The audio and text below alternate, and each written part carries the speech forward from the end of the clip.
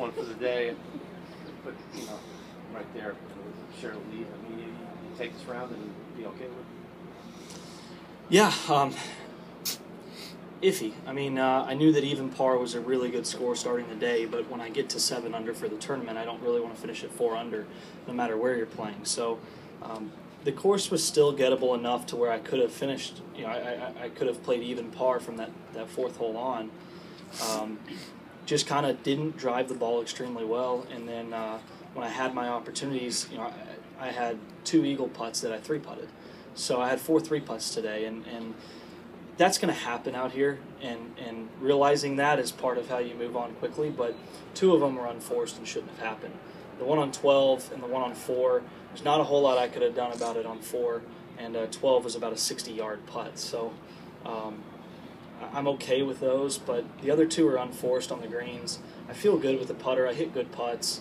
I just need to have some more opportunities on these harder holes, and I missed the fairway on some of them. Second major in a row, you're in right position to win. That's fine.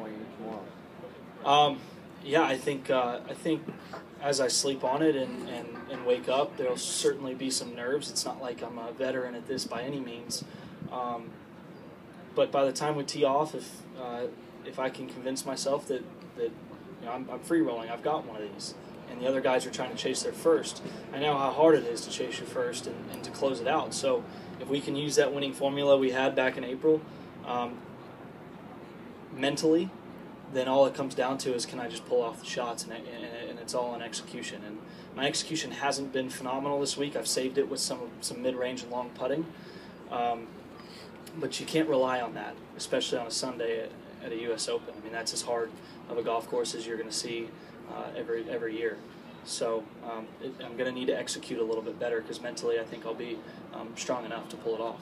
Jordan, you had some pretty short putts, 8, 17, 18, I think, from breaking from right to left that were inside, I think, 4 or 5 feet.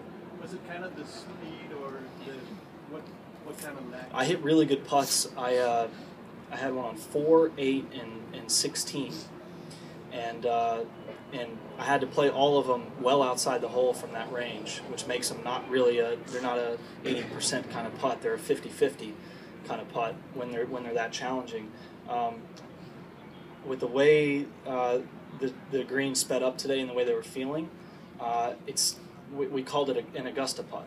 You know, where you, a lot of times on those short putts, have to feed it outside the hole and just kind of die it in. And I have great feel on those kind of putts. I missed them all in the same place today, because out here, even though that seems like they're going to be wicked fast off the bat and take a consistent break, they almost, you have to firm them, because then they hit like a halting point and then dive on almost like a 90-degree angle. It's tricky because of the gravel, poana, fescue, whatever it is on these greens that are drying up.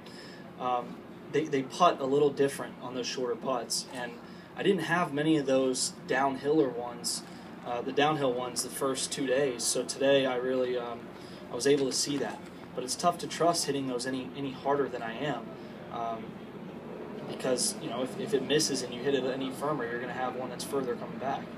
You talked about the importance of patience. All right.